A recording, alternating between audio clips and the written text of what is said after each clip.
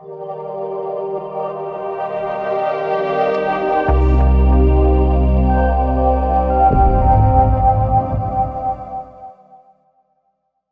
everyone, welcome back to another Complex Creations episode.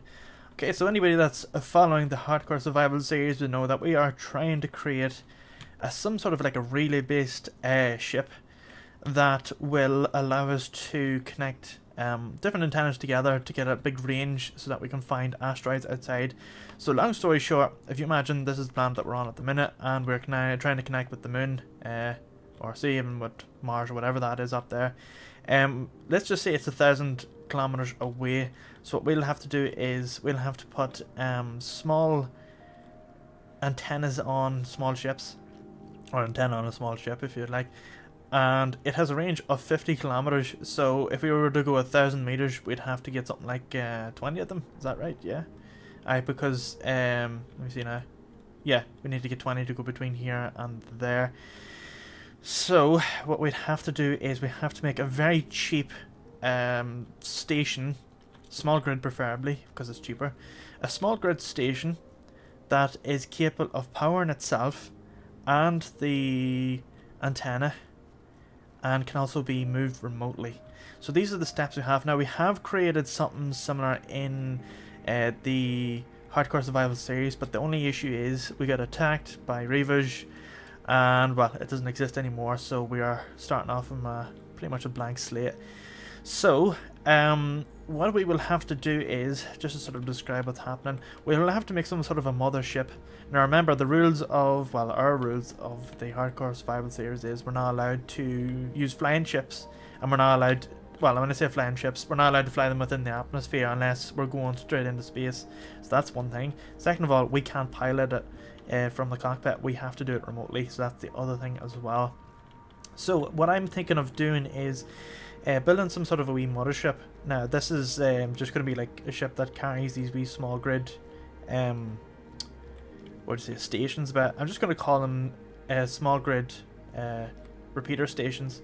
So it needs to carry those. They need to be able to support their own power. They also need to go on a program block, a script block, and a gyro, so that we can put it's this ISI solar alignment script, but we use it for the gyro version. So that means that what will happen is it'll actually turn the ship and face towards the sun, and that'll give the panels the energy they need to stay lit up.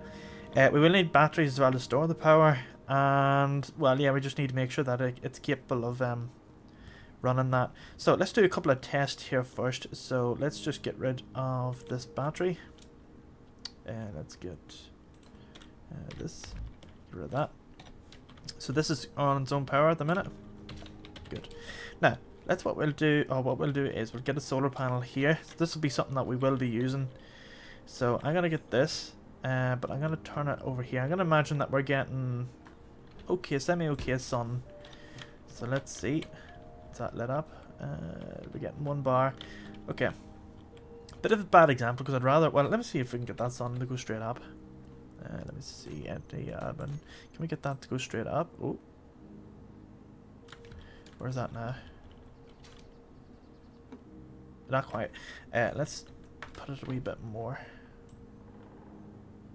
So that's right straight up. Yeah, that should do it. That's showing 4, that's good. Now, let's just see what that is producing at the minute. So that's producing 35.33 kilowatts. So let's imagine it's 35. So I'm going to write that down here on a page. So that's 35 per panel. Now, let's get antenna. Now this is going to be a wee small grid antenna. Oh, we have one. Number 9. And let's stick that somewhere here. And let's just check to see what the consumption is on this. I need to add a panel so that I can connect in with this here. I'm just going to stick that there in it. Oh. Just so we can get it into it. Oh. Oh, right, that's a bad example. Let's get rid of that. And let's see, a button panel, is it? Is this for a small grid? I just need something that I can connect into. Let's try that. Oh, what? I thought it was what do you call the wee panel? Wee interface panel, the one that. There it is. What is that? Control panel. There we are. Let's get that on. Connected to that antenna. Let's back that up to 50 kilometers, and it is current input is 0 because it can't get enough. I want to see what the consumption is, so I need to add a battery to this here so I can see what it needs. I'll do. Now let's see what that's reading at the minute. Right, so it uses 200 kilowatts, right? So that's going to be 200.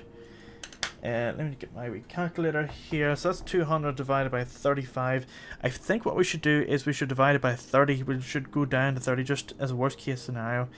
So that is, where's my calculator up? Here it is. So that is 200 divided by 30. So we will need 6.6 panels. Round that up to 7. Let's round that up to 8, so we need 4 on each side. So this is, it's a bit overkill, but that's how much we'll need. So 4 panels either side to run this here one antenna. So that is good to know. Now let's get rid of all this here stuff and start building it. There we go. Get rid of that. Delete that. And we'll start off with this here. So this is obviously going to be it's going to be light armor block. There's no point going up any more than that there. Unable to place light armor block. There we go. Just build it up a wee bit of a height. Now, it's not they're not going to have any charging ports on them because we're going to make them as cheap as possible. So the only time they're going to get charged is whenever they're getting built. The other thing as well is, which I've forgotten to do, is I've forgotten to measure to see if this here would fit in the tunnel for getting out, because we are going to be building this inside the tunnel that we have over in the base. So it needs to be able to fit down the tunnel and fly out, because we're not going to be building it outside again in case Reavers come to attack it. Rather build that inside the tunnel, push it out, and then fly it up with the mothership.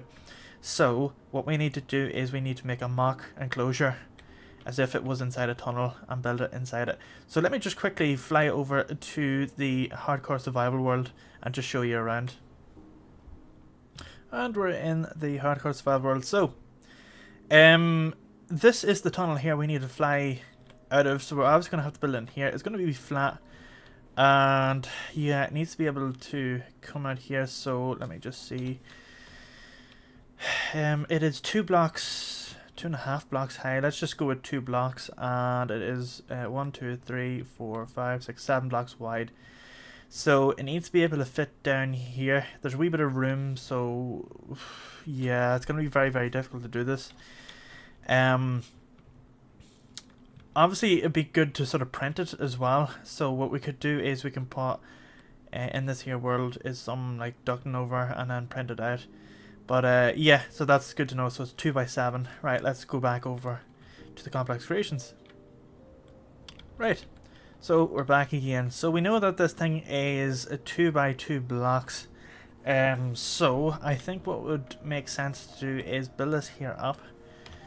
So it's going to be 3 blocks this way, and 3 blocks this way, and then 2 blocks up. Let's go with 3 blocks up. And let's see. Well, that will be level with it, sort of. So if you imagine that was the base, and then we put another one going over the top of this. But I want this to be very narrow so we don't get blocked out. I want to be able to see what I'm building. So this, we'll use this here as like a height restrictor. Oh. There we go. So that's our height restrictor, so it needs to be able to fit in this here sort of square. Right, that makes things a wee bit complex, because will the solar panels fit wide here? So I'm going to get a solar panel, and I want the other type. There it is. So let's go with this here. Oh, it does look like it will go sort of sideways in it. But I want to keep these here sort of uniform. Would it go this way? Because we could put it like that there. Will that fit alright? Yeah. But obviously if it was flat, it would be better.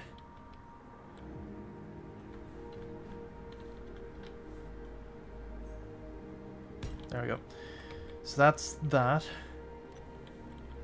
Well, see, that's not going to work because, first of all, they need to be straightened. So let's get rid of those. Should have thought of that before doing that. I want to keep these here low enough to the sort of ground. And I want that wee thing pointing towards where it needs to be. Let's see, 3, and build that across. And build another bit of a panel on it. We'll build everything first and then try and make it as cheap as possible. Right, so that's that. And then we go multiple, so it's 4 here.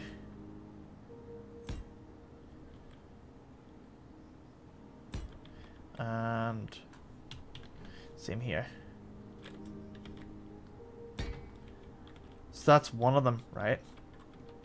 Okay, so that's a wee bit, it's a bit big. So that's the footprint of it so far. So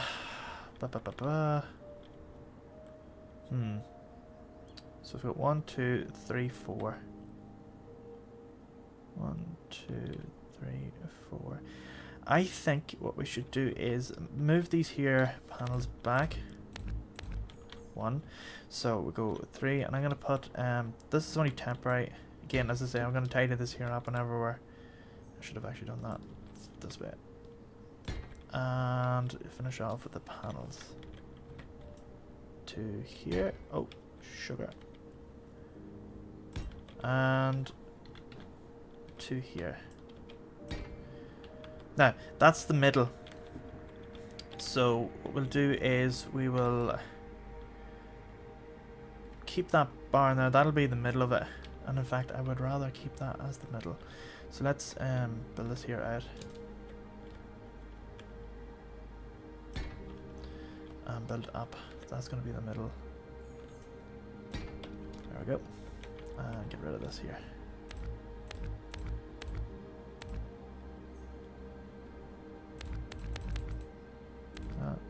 That it. So that is the middle of it. So obviously we'll put things like a gyro on it, a remote block, etc. These will all go on it, but I want to put a gyro on this here first. That's going to go on top. I don't want any subgrids because that will cause it to drift. So that's the main piece. Then we'll need an antenna. In fact, actually the antenna can go in the middle, and I'll move that. There's no small grid version of this here, is there? Nope, not yet anyway. Be cool to have a small grid version of an antenna. Gonna keep that. That's gonna go there. So let's get rid of this. And that's gonna go facing forwards. And 7, that's going to go here. Gyro. And then we'll have a battery for storing the power. Ooh, I didn't really think about these. Ooh. Let's see, how's this gonna work? We could plonk this on top. Well, we did say we only needed a couple of panels. So what we could do actually is we could go with 7 panels and then do those half ones. That would actually make it look a wee bit more interesting. So let's see, put that facing this way so we can see it, and then we'll go with those half panels that we've seen, which are these ones here. Could I go that way? What happens if I go that way there?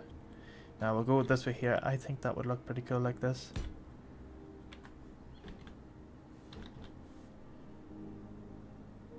We need the other one.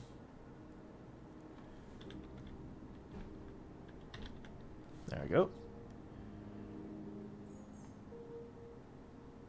Or could we put it like that? I think that would look actually pretty cool. Put it on the end, and this one can go here. There it goes. So that's what it looks like. That actually looks a wee bit menacing, which is pretty cool. So we've got 1, 2, 3, 4, 5, 6, effectively 7 panels here, and we did work it out earlier on that 7 panels would be enough. more than enough for this. So we've got that there. We've got the battery. How much power is that outputting? I don't know. We've no interface, so we will have to put a control panel on it so we can access it and control it. I'm gonna switch that for that, and I don't want to block out the logo. I like the wee logo on that, so I want to put this on the back of it like that. Now, so we've got solar panels, warfare battery, so that is stored power. So it's got one. It can take up to 1 megawatt hours, and current output is 6, which is trying to run. Let me just see if whack that up to 50. It says 200, and that is putting out. Current output is 51. Max output is 4 megawatts. So that's plenty for what this here does. Oh, the weather's gone a wee bit bad. Let's turn that off. There we go. Nice and clear. So, right. Okay, so we've got the battery, we've got that, we've got the gyro. We need a remote block, and I'm gonna put the remote block on this bit here. We can get rid of this because that is attached to there. Let's get the remote block, G remote, and obviously put a camera on it so we can see what's happening. So that's going to face forwards this way, like that, and we'll put a camera on the front of this so we can see what's happening. Or do we put a camera facing up the ways?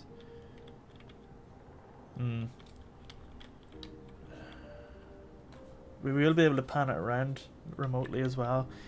I think we should put a camera, one of those, these ones here.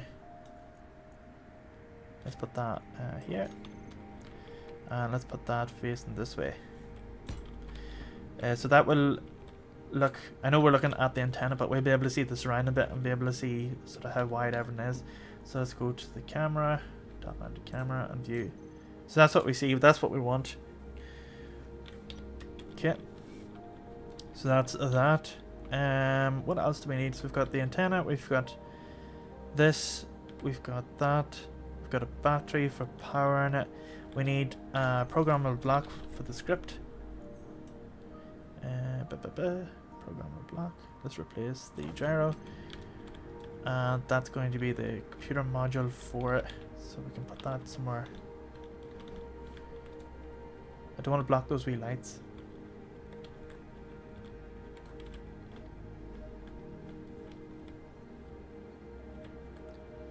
There we go. And then that's going to be a script. So that is edit, browse scripts, SE solar alignment script.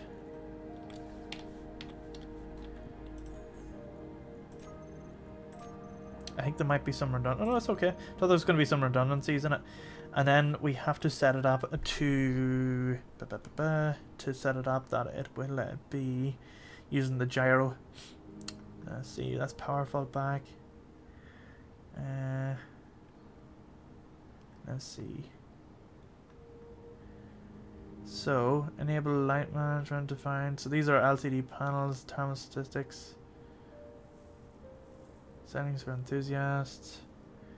I'm gonna do this here off camera. Oh wait, here we are.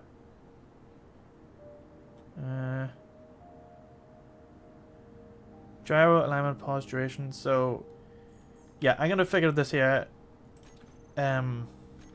off camera, but I will set it up to be SD solar alignment and then set this here up to do it. So that's that. It's gonna have. Does it need thrusters? The only thrusters that we can put up on space are hydrogen, and I don't really want to put hydrogen on this.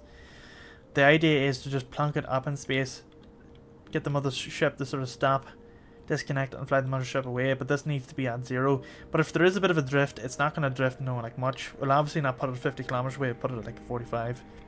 So it's got a 5 kilometer window. So that's that. Let's see what else we're missing. So obviously it's got power, it's got that, it's able to turn, it's got a camera so we can see what's happening with it. I don't think there's anything else, and I've got the script. So yeah, I think we're good on that. So what's left now is to give it a bit of a paint job. And what I would like to do as well is replace... I should have actually turned on the mirror on this here. So we'll get that. We'll go number 4. In fact, can I turn on the mirror now?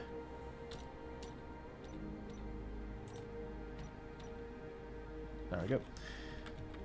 So we need this here, and then we need the flat block, which is going in between.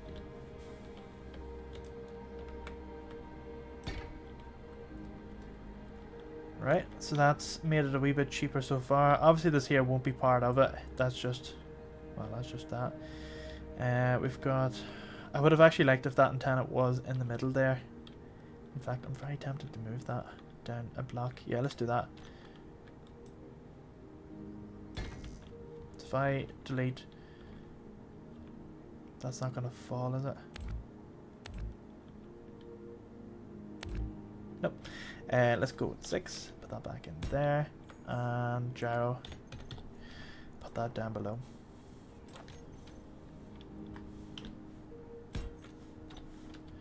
There we are. So that's the antenna. And then what we'll do is that's the battery there. So we can go with 4.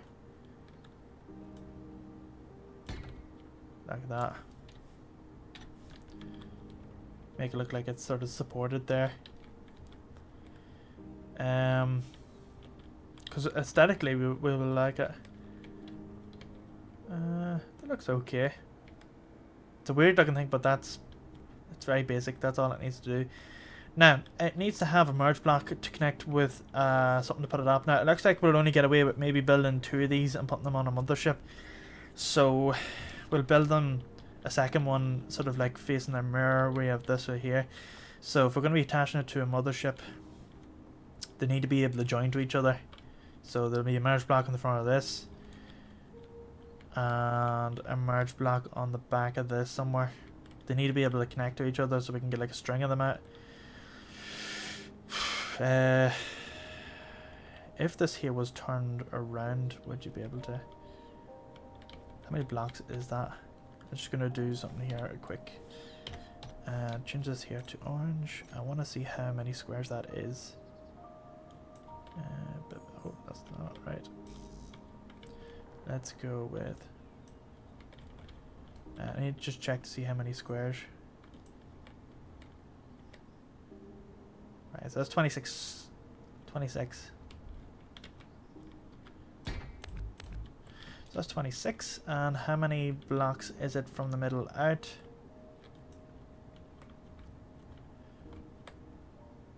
Uh, 17 and 17 is 34.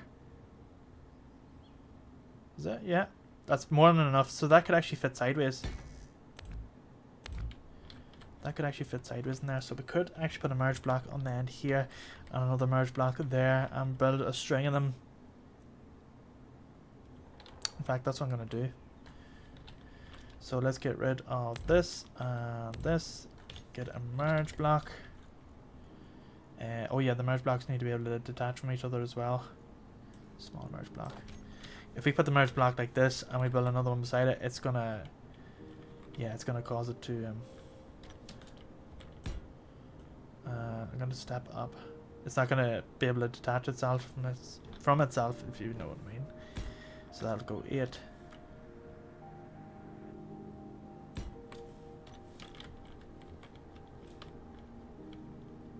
Yeah. So get a merge block that connects to that, string of them going together. That'll be turned around 90 degrees so it fits sideways. This here, we join a whole load of them together. I would say if we could probably get away with 5 of them in a string. Then we use a mothership that will have hydrogen thrusters to pull this thing about and move it, but it needs to be able to carry the weight of all these here. So what I'm going to do is I'm just going to quickly go off camera, turn this here 90 degrees around and put it, build 5 of them after each other. We'll save that as a blueprint. and then we'll create the mothership differently. Maybe we'll do that in the next episode. So let me just turn this here around 90 degrees and attach a bunch of them together. Okay, so that's this back. So I've done a quick paint job, and I've just realized 3 is plenty. I think 5 would be too much to navigate down the tunnel, especially when you have something at this here length. So do 3 at a time.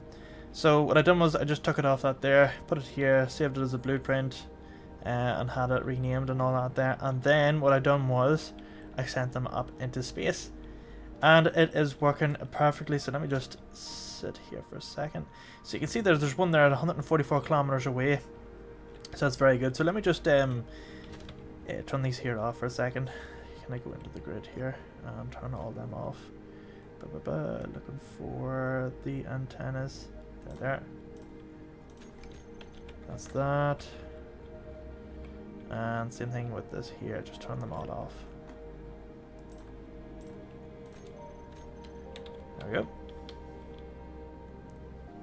So you've got 3 of them up there. There's 144, one at 96 and one at 48. So every 48 kilometers I just put them up, and that seems to be good enough. That's also something we need to be careful with the mothership. We can't be going up blasting and sticking it up there, otherwise we'll end up missing it and disconnect and we lose the mothership. The mothership as well, I think what we'll do is we'll do that in the next episode. That will be the one that will carry this whole lot into space. So I'm going to put something like 2 hydrogen tanks on it, a few hydrogen thrusters in each direction, 6 axes, the 3 axes in each direction opposite as well, and use this here to get it up. Hopefully an engine on each axis is enough to lift this entire thing. I think it will, but hopefully it will. But yeah, no, that's it for this here episode. As I said, in the next one we will be doing the mothership, and we will get that built, and then we'll head back over to Hardcore Survival and build this as the way it is. So that is something to look forward to. Now, that's it for this here episode. Thanks again for watching. If you have any comments or any suggestions, do drop them down below, or visit Discord channel that is linked in the description. Follow Discord channel for the schedule as well as the information board. There you'll be able to see what games we are playing, as well as when those games are coming out onto YouTube. If you're enjoying the content, ooh, there's lightning. If you're enjoying the content, do consider subscribing and drop us a like if you enjoy what you see. As you know, it helps show what people are interested in the most, and I'll try and focus on those areas a bit more in the future. Just after a recent milestone with YouTube, we have gone past 500 subscribers, so I have put on memberships as well. I am looking to make exclusive content for that, so if you are interested, it's only 99p a month. I've kept it as cheap as possible for anybody to join it. But yeah, I will be putting exclusive content in that, maybe a few more scripting tutorials, or maybe even a couple of games that I can put on as well. But I'm open to suggestions as well. It's only a new thing, so I'm trying to get into it. But yeah, no, that's it for this episode. Thanks again for watching, and I will catch you in the next one. I would like to give a massive shout out to the channel donators. You help make these videos possible.